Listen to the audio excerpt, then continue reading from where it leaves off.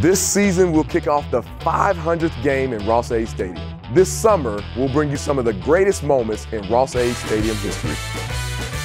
September 25th, 1965 versus Notre Dame. Junior Bob Griese had an incredible day against the top-ranked Notre Dame Fighting Irish at Ross-Ade.